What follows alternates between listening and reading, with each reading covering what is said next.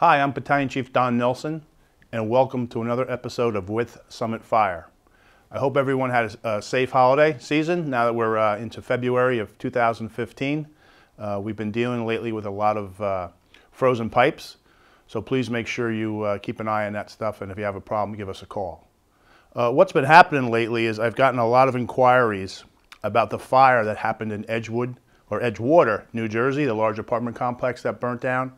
And a lot of people are asking me and other officers around town if their buildings are safe. We have a lot of apartment complexes in town, and people are asking that question.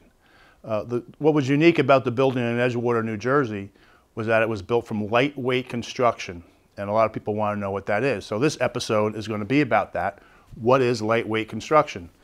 We're fortunate here in town that a lot of our older buildings are solid construction. In other words, what I mean by that is they were built a long time ago, and they use the old-fashioned building techniques. Some of the newer buildings do use the lightweight construction. So here's the question that I've been asked. Is lightweight building construction safe? As a firefighter, when I see a picture or I see a building built like this in the slide, it sends up a red flag for me. Not because the building's unsafe, but because it looks like, from the exterior, that it uses lightweight construction. And what I mean by that is you just look at the sheathing on the building is not your normal sheathing. It's new composite material that manufacturers have developed recently to make a building quicker. It's just as good as the old construction. However, it's a lot quicker to use the new materials nowadays than nailing up separate pieces of wood. They can nail up a piece of 4x8 plywood, might take 30 or 40 nails. They can use this sheathing, takes half as many nails. Some say it's stronger than plywood. It doesn't rot, things like that. But a building, when I see a building like this, and most firefighters hopefully will agree, when they see a building being built like this, they automatically think of lightweight construction. So what is lightweight construction? Here's a definition of what lightweight construction is. And this came from the NFPA Journal, July-August 2009.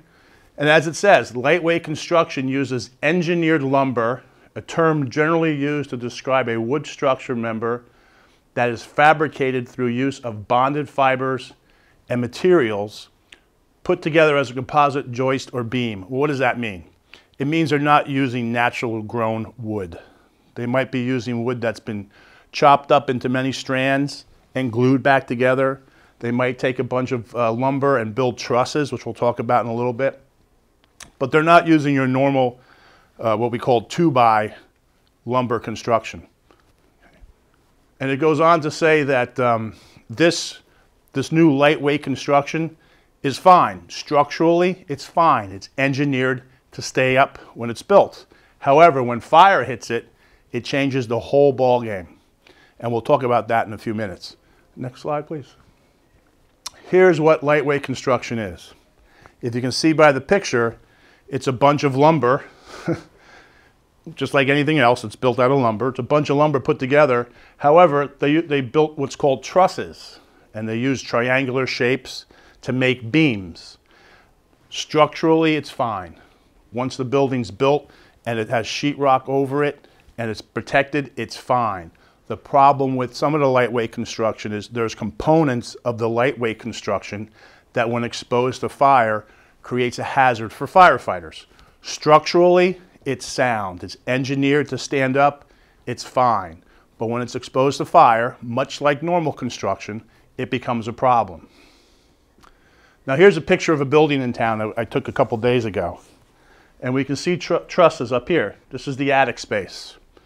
Looks fine, it's engineered, everything's good. The only problem with that we see is in the fire service are these little plates here. These little plates are holding those trusses, the pieces of the truss, together. Not a problem until there's a fire. What happens is when metal heats up, and metal usually about 1,000 degrees, it expands. And when metal expands, these plates could pop off. Well, when that plate pops off, the truss is now weak, the structural support is gone, and it could collapse. Here's another building in town, right in downtown Summit. Beautiful building now. It's built, it's beautiful. Has steel frame, cinder block walls, lightweight construction floors and roofs. What does that mean to the average person? Nothing. When you're in the building, it just it functions like a normal building. You'll never even know it's there. However, there's a fire. Again, these gusset plates are a problem. There's also a lot of lumber built into these trusses. You basically have a lumber yard inside the void spaces, and we know what fire does to lumber. It burns. So it becomes a bit of a problem when there's a fire. Structurally, it's perfect until a fire happens. Back to the original building that I took a couple days ago. Again, more trusses. You see the gusset plates here. This one has sprinklers above the ceiling. That's a perfect fire suppression system for us. It protects what's above the ceiling. There's going to be a sprinkler system below the ceiling, so it's protected both above and below. The fire report from Edgewater, New Jersey, there were no sprinkler systems above the ceiling. So what happened was the fire started, got up above the ceiling or the floor, wherever the case may be, and burnt, unstopped, through the whole building. And that's what happened. No sprinkler system. That's according to the fire report. I was not there. I just read the fire report. So, next slide, please. Again, here's a picture of the same building. This is the sprinkler pipe right here. There's a sprinkler head. It's protecting what's above the ceiling. This is lightweight construction with sprinklers built in. Next slide, please. Again, just another picture of the truss system. Here's that gusset plate I was talking about. You can see them. They're all over the place. Next slide. And here's an up-close picture. What a gusset plate is, it's basically a piece of metal that has a bunch of, they put a stamp through it, and they bend prongs over, and the prongs stick into the wood about 1/2 inch. When this metal heats up, the metal could warp, pull away, and these things could all come apart, and they collapse. Next slide, please. Now this is a unique thing I found in the building. This is a truss here. This metal, again lightweight, non-wood, is used to support the sheetrock once it's screwed to the ceiling. But the trusses are connected. This is a steel I-beam. The trusses are connected by what I call 1x lumber. It goes over the top of the steel I-beam and connects to the truss on the other side. So you basically built a U-shaped piece of wood over the steel I-beam to support the truss. Structurally, it's fine. The weak point when there's a fire are these gusset plates. The other problem is there's so much lumber up here that it's basically, again, a lumber yard above your head. In this building, again, there's a sprinkler system in this area, so it's protected, which is a great thing. Next slide, please. Here's one of the things I was talking about with gusset plates. This is a wall. This is the lower beam of the truss. This is the gusset plate. If this gusset plate were to pop off, these two pieces of wood would separate and the truss would fall down. Not good for a firefighter if you're standing underneath it. Next slide, please. Again, just a picture of the attic space of this building, showing you the lumber yard is above your head. When there isn't a fire, it's not a problem. You'll never even know the difference. It's no different than any other attic space. When there's a fire and it gets up into this attic space, it becomes a problem. Just like in your house, if a fire gets into your attic and there's no sprinkler system, your attic is, again, a lumber yard. Next slide, please. This is a different type of truss. Before we were talking about wood truss. This is a metal truss, parallel cord metal truss. We used it here in the firehouse when we had our renovations. Structurally, they're great. They're lightweight, easy to put in. They're designed to hold heavy loads, just like wood trusses are. The problem with steel, next slide please, is when it's heated up, it expands, as you can see right here. It stretches.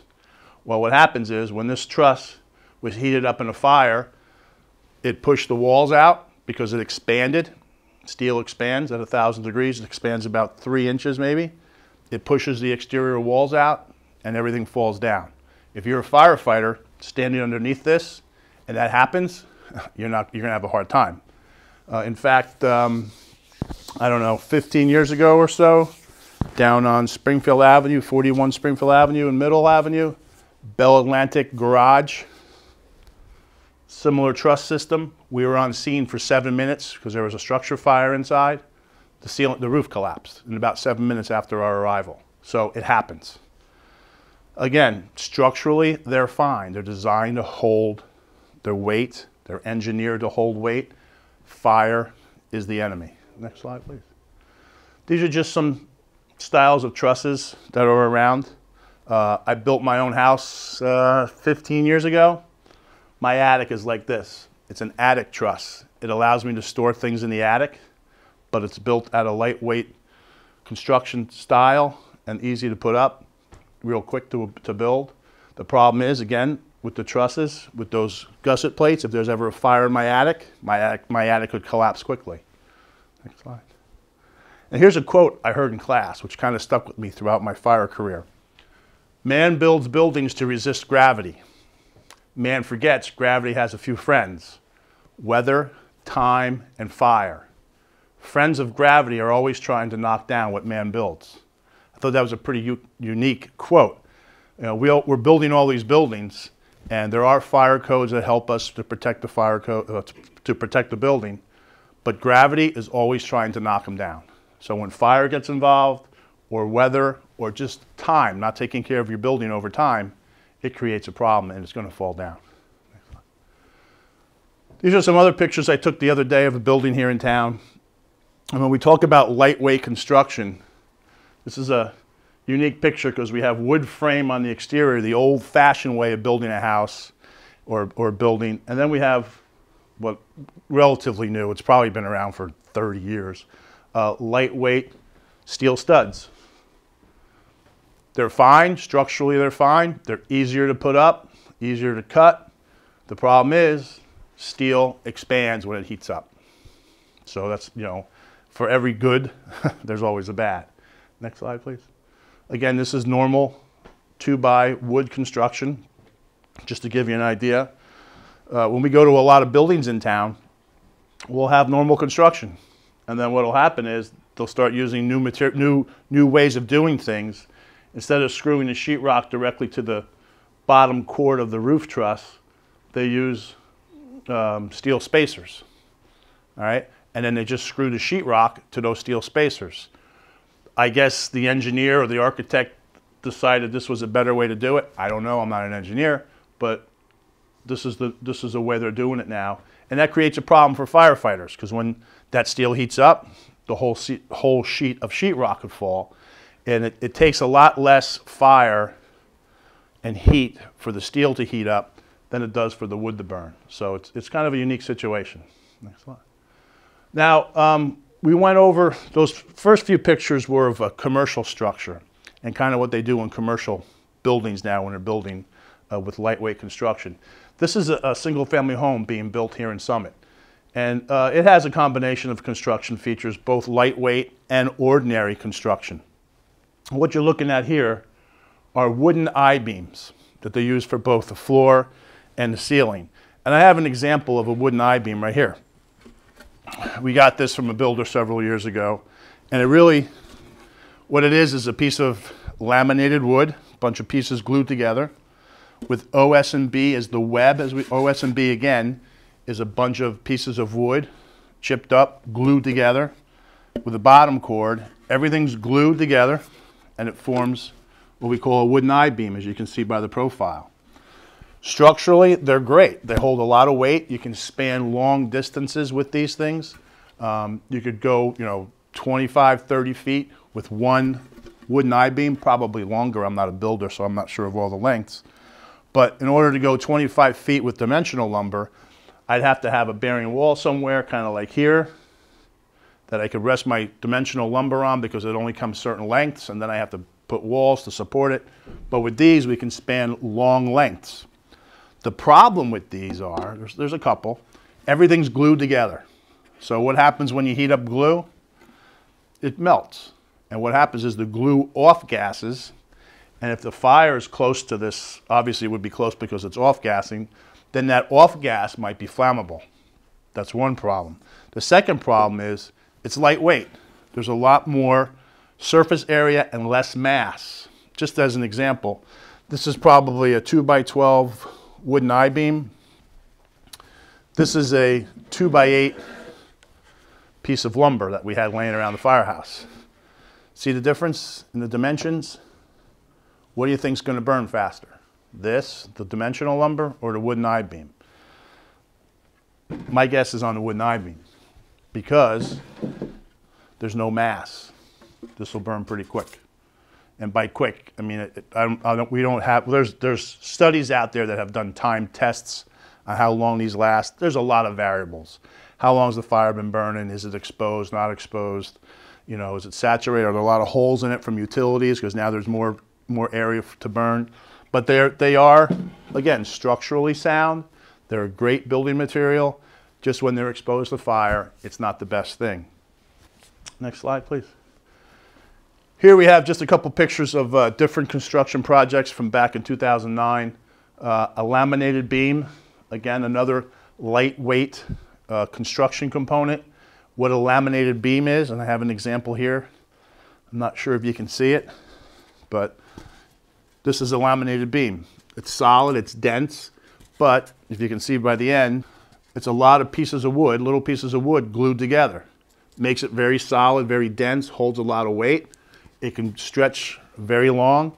Again, it's glued together under pressure. Is that glue flammable? I don't know.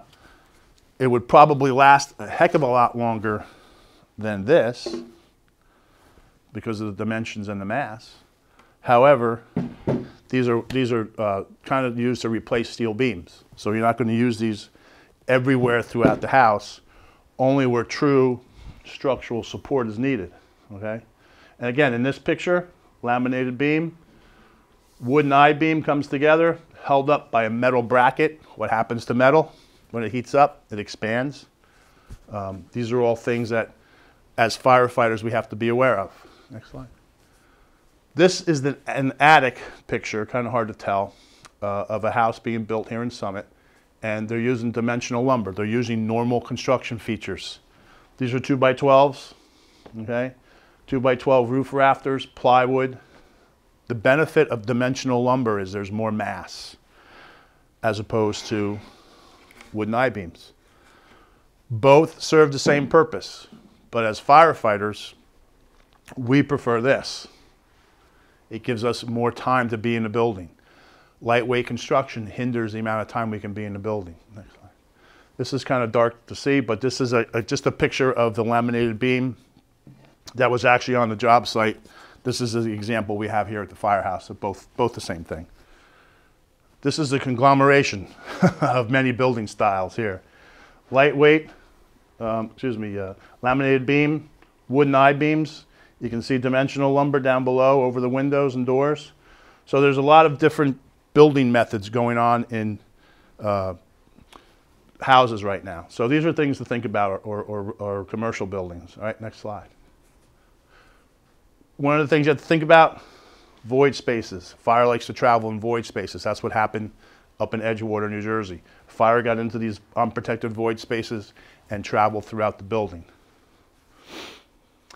Just another picture of void spaces, this time using wooden I-beams. The last picture was dimensional lumber. This is fire stopping to help prevent the fire from traveling from one compartment to the next. What was a little funny was, I'm sure they're not done yet, but this was a fire stop, but there was about a 1-inch gap on each side, so fire could travel around that. They're going to go back and make sure these are all sealed. Next slide, please. Many of us have probably seen this building in the area. It's not in Summit, but it's in a neighboring town.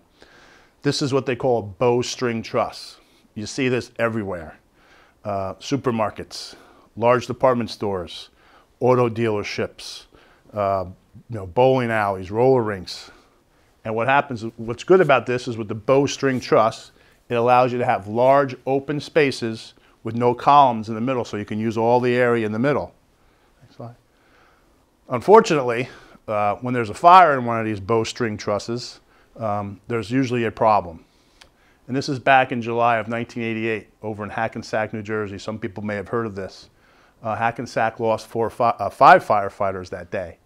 They were inside the garage and the bowstring roof collapsed and they were trapped. Unfortunately, they did not make it out. So a lot was learned that day about bowstring truss. Not that the fire service didn't know that before, but it was never communicated. And here's an example of what I'm talking about. Several years before the Hackensack fire, we actually had a fire here in Summit at the old Century Oldsmobile dealer down on Broad Street, kind of about where Sage Elder Care is now. Large bowstring truss garage and showroom. Had a fire in the showroom and part of the garage, and the roof collapsed. And this was probably late 70s, early 80s, prior to what happened in Hackensack. Next slide. And this is just a couple of pictures we got out of the newspaper. Summit was very lucky. We only had a couple of guys trapped and we were able to get them out. But this was due to bowstring truss construction. Wasn't a lot of communication about it prior to Hackensack. It did happen here in town. We were able to get our guys out. But bowstring construction or truss construction has been around for years. And we could talk about all different types of construction that's out there. That's probably a 6-month course on the different types of construction out there. I'm just talking about lightweight construction today. But it's out there. It's structurally fine. It serves its purpose. It's designed to hold weight. It's designed to build buildings the way they're supposed to be built. The enemy of lightweight construction is fire. And it actually happened right here in Summit, and we were very fortunate. So how do we prepare ourselves as firefighters for lightweight construction? Well, that's why you see our engines out all over town looking at buildings. I went out and took pictures of a building that's going up here in town so I could spread the news around the firehouse about the type of construction that's going on over there. We do that every day. Basically what we do is we undress a building when we go out, and we look at the building and we try to figure out what's inside. We go inside, we peek through ceiling tiles, we'll go down in the basement, look at the flooring to see what the flooring's like. We go through, we take the whole building apart so we know what's going on, and then we put this into a computer program, database that we have here at the firehouse, and we have it on computers, on all the apparatus. We have it at a dispatch center. So when we go out to these buildings, we know what we're encountering before we get there. Do we miss some things? Absolutely. There's a lot of construction going on in town.